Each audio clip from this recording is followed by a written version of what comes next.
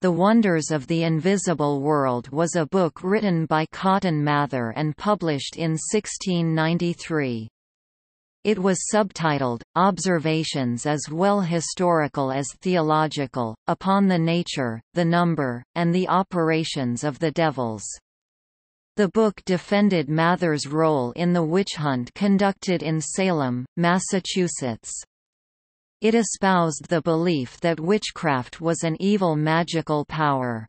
Mather saw witches as tools of the devil in Satan's battle to overturn this poor plantation, the Puritan colony, and prosecution of witches as a way to secure God's blessings for the colony. Its arguments are largely derivative of Sadicismus Triumphatus by Joseph Glanville. A copy of Glanville's book was in Mather's library when he died. Robert Califf published a refutation of Mather's book in 1700.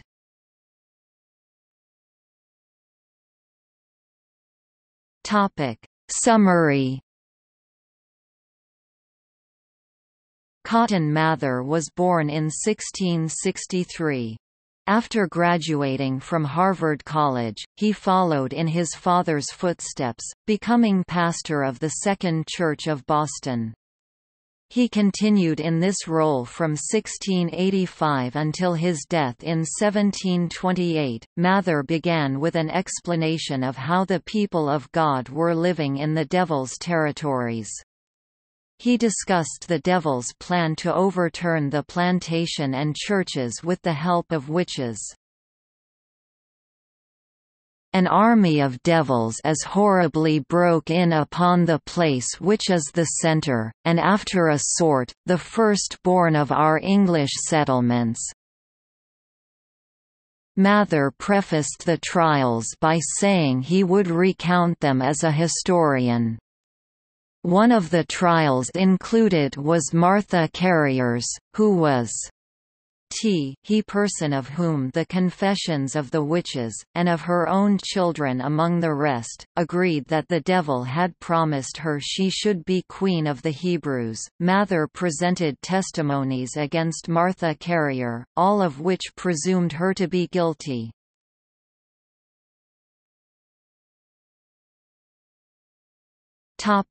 Analysis.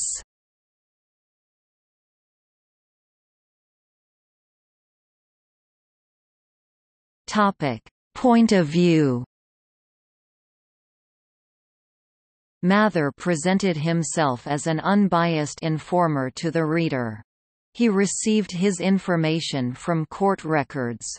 He did not present defenses against the testimonies given.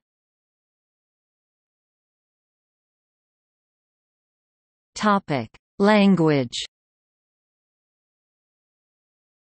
Mather's background as a minister showed in his references to religion.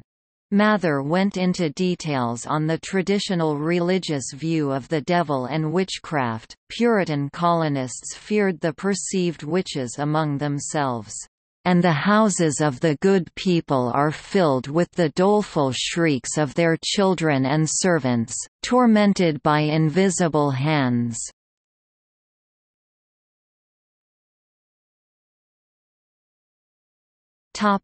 Legacy.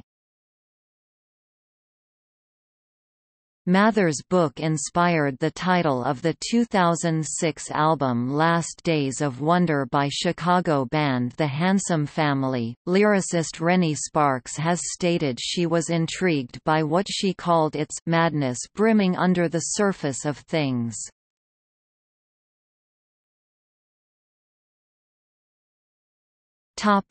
See also: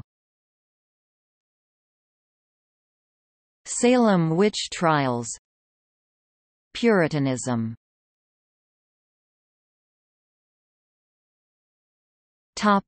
External links. The Wonders of the Invisible World in eText. The Wonders of the Invisible World 1693 edition, in PDF format. The Wonders of the Invisible World public domain audiobook at LibriVox. Topic Notes.